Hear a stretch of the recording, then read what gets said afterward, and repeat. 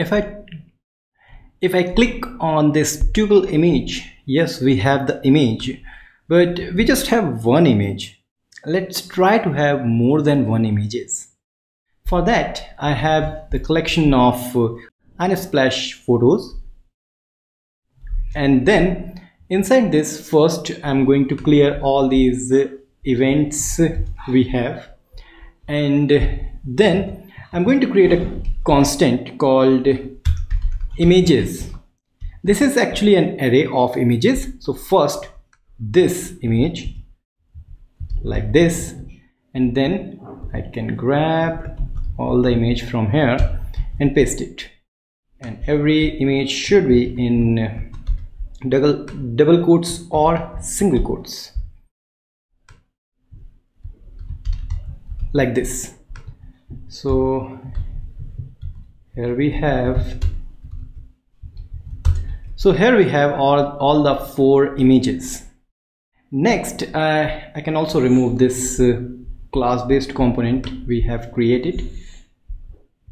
Yeah, removed. Now I'm going to create a section, a simple HTML tag which is section. Inside this I'm going to create a div. In this div I'm going to have a image, and then I can say images. Actually this is inside this, so images, and getting the first one, and let's give some width of let's say 150. And now if I toggle, we have only one image. That's good. What if I want to have one more image? I'm going to copy and paste this and try to get the first index. Now we have 1 and 2, but these 2 images are vertical. I want horizontal. And remember, we have a Tailwind CSS, and Tailwind CSS is very easy. We can make these things inline. So first I can create a div like this, and then inside it I'm going to give a class name, and that is actually flex justify center. And let's try this one, and yeah, we have at the center and in horizontal. One more, if you want to have second image, then you can do like this, but you can see we are repeating our code. And what if you have thousands of images? In that way, we need to create the images with the loop. So I can simply remove these 2. We just have one, and I'm going to create the curly braces because I want to have the JavaScript here. So let's try to say for each, but for each loop is going to use array of images. And let's do one thing. I'm going to remove this from here, and I'm going to show you by logging.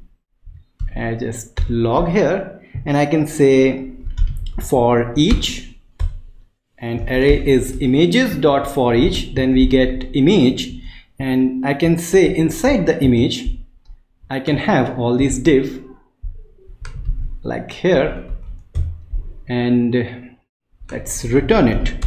So we are looping through each images, and we are returning new div with the image tag, but we are logging, so we will see what we are getting for this for each loop. Let's try click on toggle.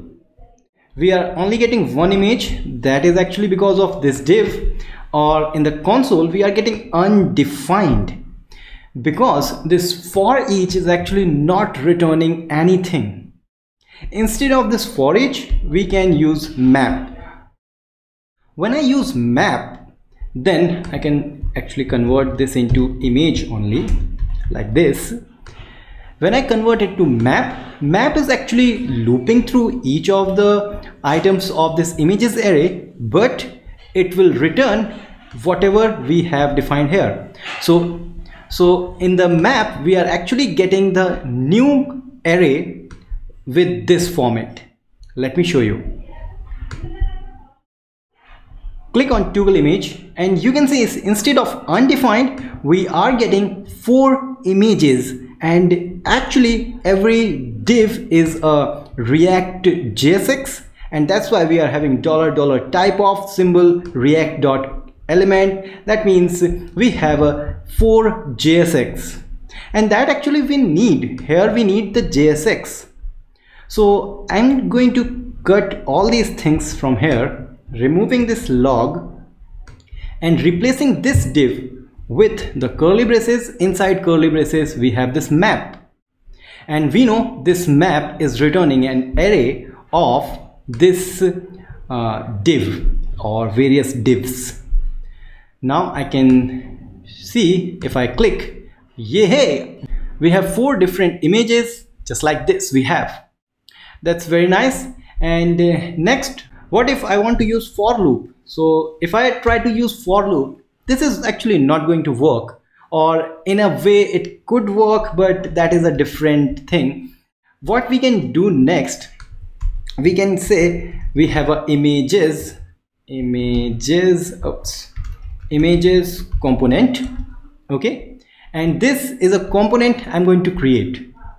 Generally we create a component inside this components directory, but instead of this I'm going to create a component inside a component. Yes, we can create a component inside a component.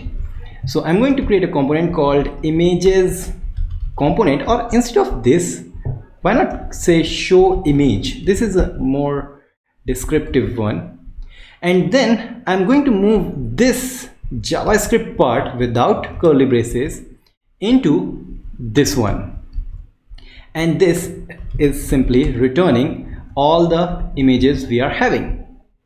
So by doing this, it will going to work exactly the same, but then we can see we have actually moved all the showing part of image into its dedicated component, which is actually inside a component. So component inside another component. So this is the way we can have a loop over all the images.